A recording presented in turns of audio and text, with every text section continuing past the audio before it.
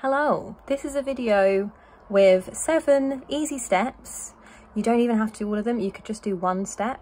That will help you if you are in, I don't know what it was. I don't know if it was ADHD, analysis, paralysis, if it was like a meltdown, a shutdown, I don't know what it was, but I was just really stuck. So if you're feeling really stuck and you don't know where to start, this is a little video that I've made for you and also for future me, because it will probably happen again at some point in my life. And I hope that it helps. Let's just jump right in. Okay, so first things first, I'm the realist. First things first is movement. So we're just gonna get out of bed or the couch, wherever we are, no judgment, off the floor, and we're just gonna tap. We're just gonna tap ourselves, give yourself a little tap all over. That was me doing just have a little tap. We're going to just take a big breath in, swing the arms up, exhale down, big exhale out, okay? We're just going to do a couple of those bad boys one more time. Okay, lovely jubbly. We're going to shake it all out like a little rag doll. We might hold our elbows here and just hang out. This is really nice if you've got a bit more time, or if you've got a garden and you want to do this barefoot in the garden. This is really great. You could just hang out here for a little bit. Again, no judgment, it's all good. We're gonna have a little stomp around. I kind of did like a little tantrum here. If you don't have neighbours, you could scream and shout a bit here as well. Have a little wiggle jiggle, shake it all about. We're gonna do some hip circles, one way and then the other. And that's it. We're just moving a little bit, okay? Just super duper simple. Next up, we're going to make our bed. I know, I hate making my bed. Look how low my ceiling is. It drives me absolutely bananas. We're going to make our bed, because even if you end up getting back onto the bed, at least you have made your bed and you'll feel a bit accomplished. I'm wearing a different outfit because I actually filmed this the other day. I actually filmed this when I was having a really terrible, whatever it was, meltdown, freeze. And so here I am, I'm making my bed. And I did feel a little bit better for it. I also have loads of snuggly blankets. You can kind of see at the back there, I had some nice snuggly blankets. So, you know, even if you're going to be back on the bed afterwards, just make your bed, have a couple of, I don't know, nice blankets nearby. And then at least you're kind of not in bed and kind of rotting all day. Because I know for me, as tempting as it is, it just does not feel good to be, to be in my bed all day most of the time, right? I'm speaking as someone that is physically well and able, so I appreciate, there's different strokes for different folks, but just take a little moment, make your bed. If you're feeling like you could do that, you could maybe open a window, you could maybe light a candle or pop your diffuser on, or spray a little room spray or a bit of perfume or something, just for an added extra zhuzh. But if not, that's okay as well. The important thing is that we're just making our bed. I'm putting a few pillows on. I'm like, will this look good? Does that look good? No. I don't like it. It's too much. Putting the teddies back in place, giving Teddy a little kiss. Don't judge me. And then it's all like inviting, for later on. So I think this is really important. I don't make my bed every day. I am working on making my bed every day, but it doesn't always happen because I get overwhelmed. I'm going to be honest. And sometimes, because I sort of have to get on the bed to make it, sometimes it's just a bit too tempting to get back into the bed. So this is me just making my bed. Here's a really nice blanket that I love. It's I haven't used this blanket. I mean, I have used it like this past week, but I washed it. It's a nice new blanket that I got at Christmas, and I was like, I know in the summertime I want to have this nice light fleecy blanket. It's really soft as well. I've got my meds, I've got a book, I think some animal deck cards, maybe a remote, just a few bits here in this little tray. I'm moving those things away. So yeah, make your bed, even if you're going to lie back on it again, that's okay. Okay, next step is, and I don't know why my camera did this because I did film it not this way around, but anyway, it's gone in a weird, not full frame view, but we're just gonna crack on. So next up is trash and cutlery. I'm just gathering, okay? I'm just gathering. And also, if you really don't have any spoons today and you just need to not do the recycling, that is also okay? It's not ideal, but it happens. I do have the spoons today, so I'm going to recycle. I did not have the spoons the other day. to hardly get out of bed, so no judgment. I'm going to keep this little lot because this is actually, I'm setting up this, it's like a soundscape thing. Works really well, but I can't figure out how to set the clock time on it, and I wanted it as like an alternative to my phone as an alarm clock, so I'm keeping that in together just in case I need to send it back. Hopefully I won't. And I'm just gathering the trash, and this is a box from I think a pre-workout I had the other day. So again, I'm not judging myself. We've got some empty boxes going on. We're just gathering the cutlery. I'm just gathering in one place. It just makes it a bit easier on the old brain. Okay. So here I am, just doing a bit more gathering, bringing it all together. And then, you know, the next step will be kind of bringing it downstairs. Maybe I just bring, you know, a handful down. I think I did this in like several loads. So I brought one load down when I went downstairs to put some laundry on of all the cutlery. Popped that in the dishwasher, just because I was like, then it's one step, you know, I'm keeping it as one step. And then I went out for a walk a little bit later on. I took down the trash and I just put the recycling out again because I was going outside, and we do have recycling inside, but I thought, you know, I have these bulky boxes and things, so done. Okay. Next up, I gathered all my clothes in one area. This is some like clean laundry as well. So again, I'm just taking a bit of time here to just fold up my laundry, just getting it all together. I have a few bits here that I would like to be doing. There's like a few boxes. You can see a little pink box behind me and also under my desk. I did actually end up doing those on this same day. I just had some things to go through in each, like a couple of little fans in one of them. And it's getting really hot in my room now because it's June. So I kind of just did a bit of unpacking, and they're also foldable boxes. So because I was kind of in the mood, because I got myself moving, I was then able to do a little bit more here. So I did, you know, I was kind of able to do that. So I'm sort of still kind of in my jammies, but I'm just folding some clothes away. And you know, you could put on like a little bit of music whilst you do this. You could put on a podcast. Maybe you have this right now on in the background, and I hope that it's serving you. I listen to YouTube videos and podcasts all the time when I'm folding laundry and just doing kind of the more mundane tasks. Sometimes I'll just do it, you know, without listening to anything, and that's kind of nice as well. But a lot of the time I find that I just need to have something going on in the background.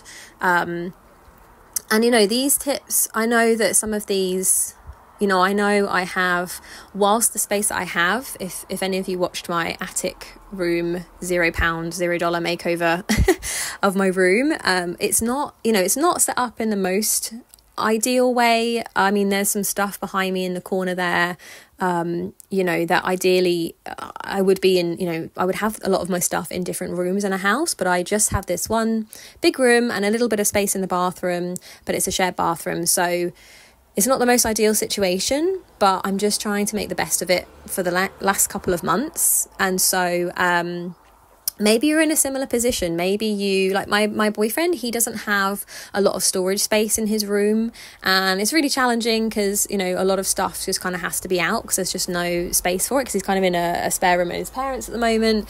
And what we just kind of keep having to remind ourselves is that it's just temporary. It's not a permanent thing. And I think, you know, and I've been in this house now for about 2.5 years. It'll be about 3 years by the time I leave, and that's quite a long time. And it's really, really easy to just kind of feel stuck and be like, oh, it just feels like it is forever because it's right now, but it's not. It's just that our brains like to kind of play tricks on us, you know. And so I think it's just something worth, you know, bearing in mind, is that it's not forever. So hopefully that little pep talk helps. But yeah, it's just kind of making the best of things. I do Marie Kondo fold my clothes. However, I need to kind of go through a few bits because I have a few things that are more winter stuff. I mean, summer in England, well, the weather in England is really tricky because one day it can be like boiling, like today it's quite warm, and then tomorrow is supposed to be even warmer, and over the weekend is, but then the next week it will be like rainy, or then you'll have like a random really cold day. And I find it's really tricky, even if you like layer, it's just really tricky to, like, when I lived in Korea, you could just put all of your winter clothes away, like come sort of springtime, you could just have all of your winter clothes folded away. You know, you would just switch out. It was so refreshing. It was so nice. You would be like, right, empty all the wardrobe for the coats and things, and then you just would put in all your summer dresses, and you can literally go out and you can just wear a summer dress. I remember my first year, I like went to grab a cardigan or a jacket on my way out. My friend was like, what are you doing? And I was like, oh, it's for later when it gets colder. And she was like, it won't get cold. And I was like, oh yeah, I live in Korea now. Like, it just doesn't, even when it's dark, it would just be warm. Even if it was like monsoony rain, it would still be like really, really warm. So yeah, so there's a few clothes that I have out still because I'm going to be wearing them today, but yeah, everything else just got kind of folded away, bar sort of one or two bits. There's also a couple of bits I need to add to the laundry, but yeah, folding of the clothes. Okay, next up, we're going to do one task. This task is me just cleaning my mirror. I've been putting it off for ages. It takes 2 minutes. It's done. Next up, if you want to know how to do this hairstyle, you can check out this video. I will make sure I link it. We're just going to get dressed. This is some really buttery soft leggings. They're very comfy. I've got some bright fun socks. They're purple. I've got a sports bra on because it's comfortable, and I've got this super soft top on. Okay, so my next step when you're in a big old funkadunk, is to just get outside, just get out in nature. Maybe you live by the sea, you can maybe just walk barefoot on the beach, feel the sand between your toes. If you're someone that hates that feeling, wear shoes. Maybe you're by a lake that you could dip your feet into. Oh, there's a cat just sunbathing in front of me. Hang on, I'll try and get it.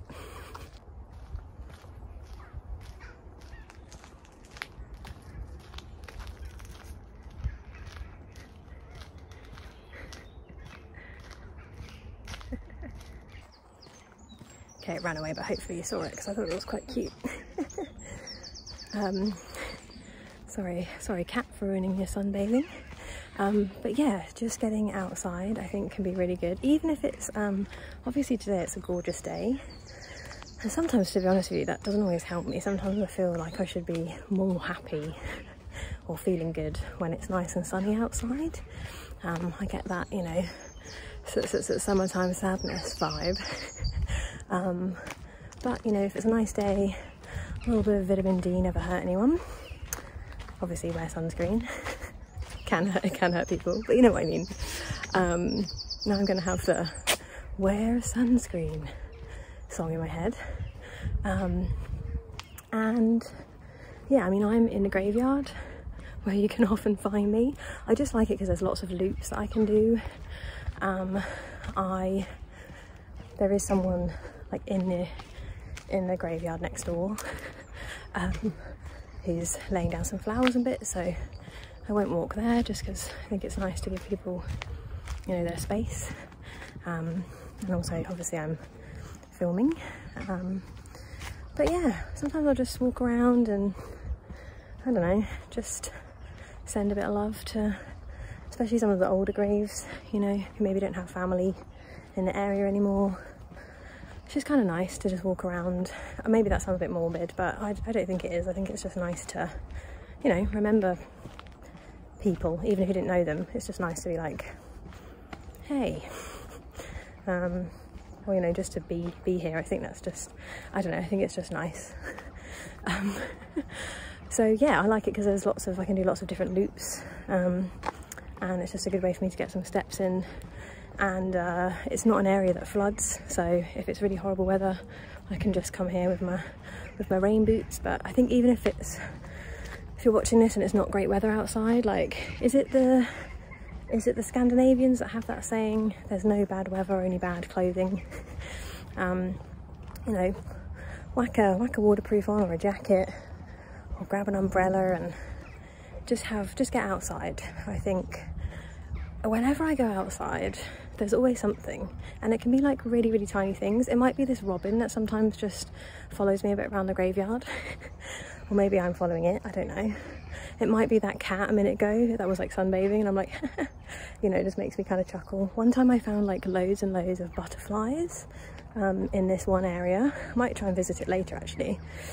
And I was like, whoa, it's like a butterfly hedge. They were just all there, and I was like, this is awesome. One time I went out at like 10 in the evening.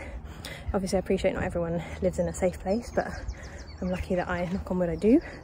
And I met this guy who was like, oh, you trying to see the aurora borealis? And I was like, what? This was like maybe a month or two ago. And apparently they were like really visible that evening, which I wouldn't have known because I don't watch the news, because I just get really depressed and hopeless and apathetic when I watch the news. But yeah, so that was cool. I mean, I didn't see them, but it was cool. And had an interesting conversation with him about other areas to walk in my local area.